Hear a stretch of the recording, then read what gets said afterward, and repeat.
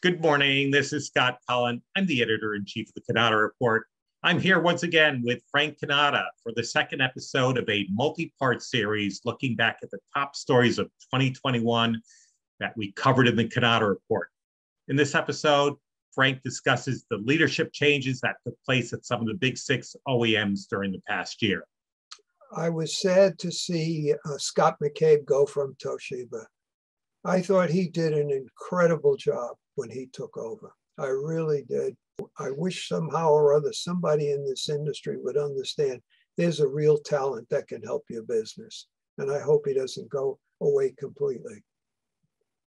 But that does not take anything away from Larry White, who is replacing Scott, because if there ever was somebody groomed to do what Larry is now doing, it's Larry. He's been there a long time, knows the people, knows the dealers. I mean, there's no, and I give credit to Scott McCabe for ensuring that that was a very smooth transition. Larry just kind of flowed right in and without any disruption at all. For Ricoh, custom run is an unknown. And I don't mean anything negative by it. It's just that he's coming out of Europe, and none of us have a real understanding of what he's all about in terms of where his strengths lie. Every executive brings something to the table. Some of it good, some of it not so good. But on balance, it's generally a positive impact.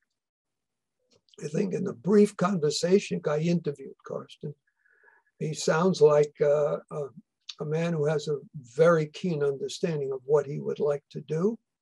I know the reaction from people we both know real well at Ricoh has been very positive. And I'm looking forward to seeing what it is he brings to the table. Konica Minolta, Patrick Bono, I have to tell you, and in a humorous vein, and I'm not trying to make fun of Patrick. He's the first Japanese guy I've ever heard speak English with an Australian accent, which I think is kind of cool. He's he's a real first-class guy. He's a gentleman. You know, I like the conversation we had. We've talked on multiple occasions now, and he is totally candid. I got to tell you, I'm thankful for that. This is not somebody who's a political animal. He's worrying about what he's going to say. He speaks the truth. And I think that speaks well for him. In terms of Canon, I wish I've had an opportunity to meet the new president, but I have not. And I think that historically, Canon has used that position for multiple reasons.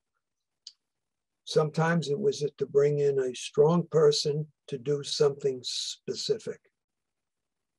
Other times it was viewed as giving somebody a chance to round out their experience as a Canon employee, and sort of like in the service, they call it your final cruise. And you know, it's viewed as something positive. And I don't know what his intent is really to do or to bring to the table or to have Canon move forward. I hope at some point one of us has an opportunity to sit down with him to get some understanding.